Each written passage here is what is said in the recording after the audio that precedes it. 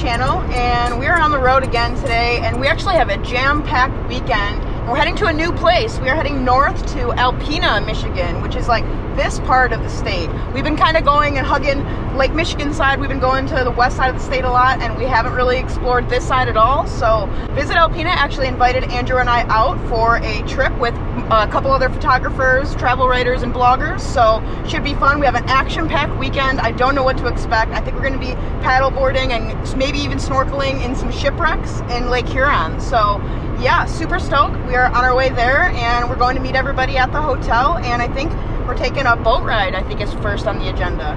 So yeah, super stoked.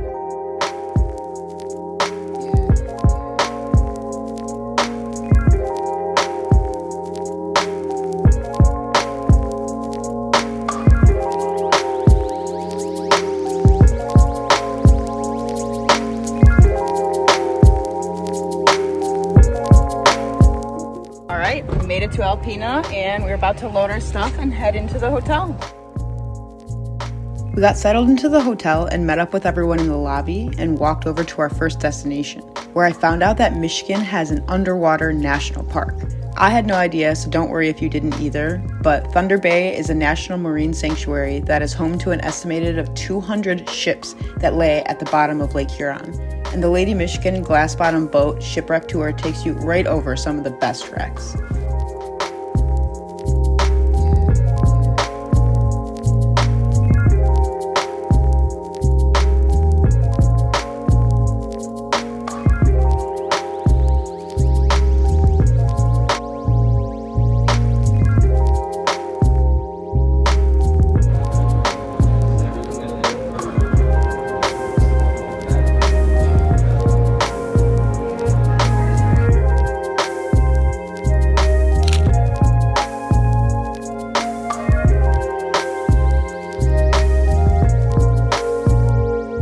After the boat tour, we got dinner and headed out to do some astrophotography at Rockport State Recreation Area, which was just recently named Michigan's newest dark sky park. I didn't film very much because it was pitch dark, but here are some of the photos that we got.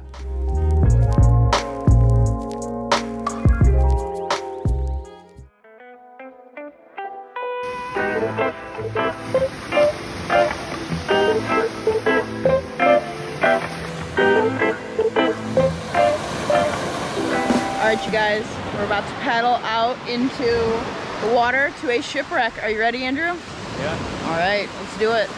Are you ready, Matthew? Young Matthew Couch? I am very ready. Alright, let's go.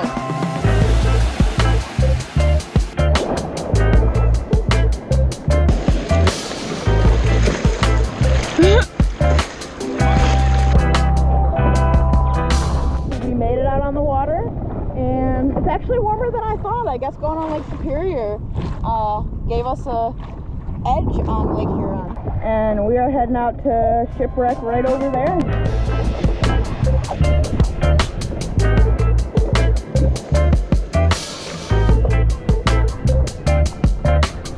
The wind basically shifted on us as we were paddling, and it was a lot rougher than we thought it would be.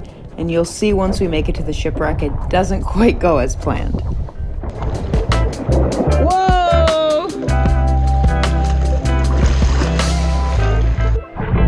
Alright guys, we made it. I have no idea if there's going to be visibility, if you can even hear me, or sound like I got my nose plugged, but we're about to go in. So let's see if we can see anything.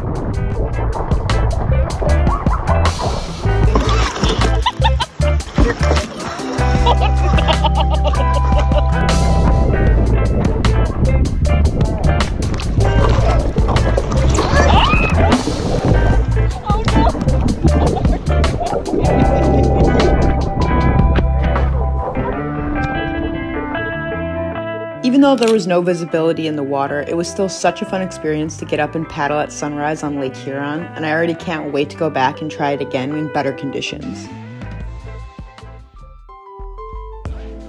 We made a quick stop at the Besser Museum and got to see their extensive art collection. Saw the largest publicly displayed Presque stone. Got a tour of an old fishing boat being restored. And took a walk through a historic village featuring old buildings from Alpena's early days.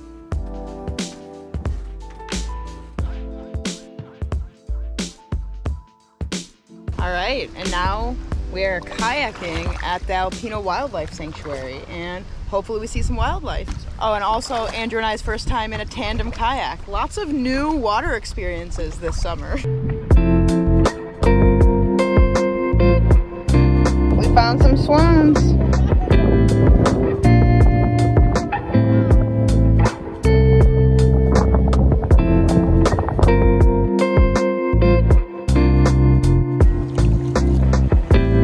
How you doing back there? Nice. The paddle around the sanctuary was super easy and relaxing, and after a bit of a hectic paddle that morning, a calm paddle was just what we needed.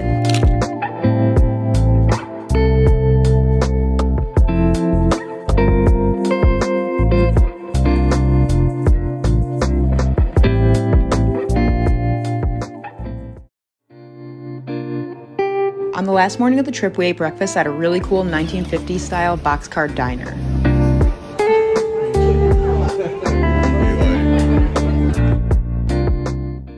Then we headed back out to Rockport to do some fossil hunting. And you're actually encouraged to take whatever fossils you find, so apparently they have plenty.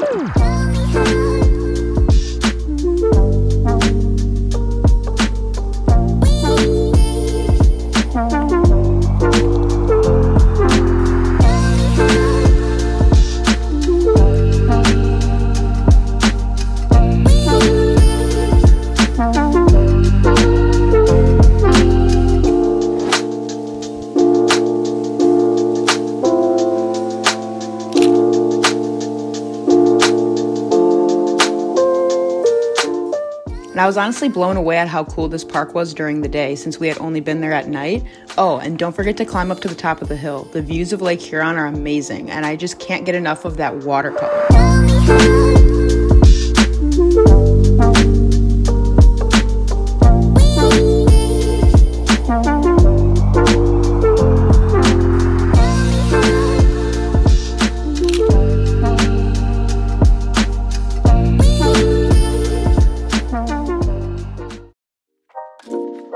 Then we headed out to the old Presque Lighthouse, which is actually the oldest accessible lighthouse on the Great Lakes.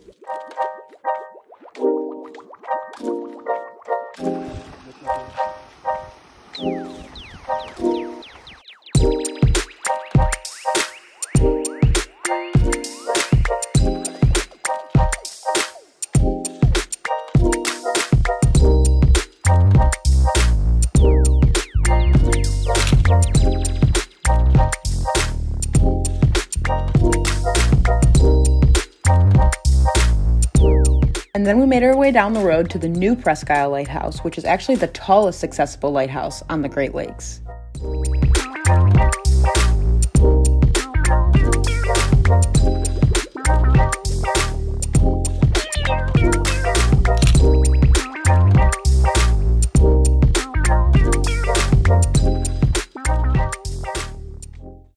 And our last stop of the trip before heading home was to check out a few sinkholes. Now, I didn't know this prior to, but there are over 200 sinkholes in the Alpena area.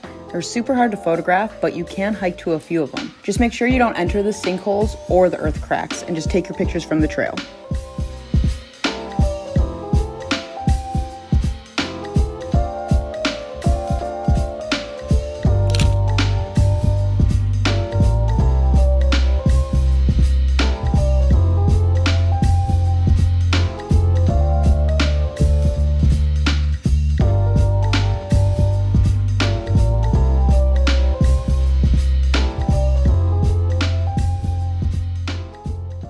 That's it for the Alpena trip. This was such an incredible trip. I seriously could not have asked for a better way to end the summer. And huge shout out to Visit Alpena for hosting us on this trip. I'll leave a link down below to their website in case you guys want to get some resources if you want to plan your own trip. Shout out to all the other content creators that were there. Seriously, what an incredible group. It's always a pretty cool thing getting to meet people that do the same thing as you, especially in the same state. I created a blog post that has links to all the different people that were there and all of their work. I highly suggest going to check all of them out. And that blog post also has all of the locations and the logistics, as well as more photos from this entire trip. So hopefully if you guys want to plan your own trip to Alpena, that gives you some ideas. Oh, and major shout out to Mary Beth and Nicole from Visit Alpena for planning this entire weekend for us and for coming along with us on all of the adventures. We definitely will be back to Alpena, but for now, that's pretty much it for this video. We're heading out on our first fall road trip of the year in a couple of days, and I could not be more stoked. My favorite time of year is officially here. As you can see, it's beanie season,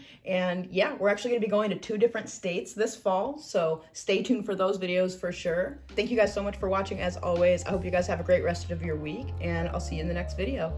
Peace.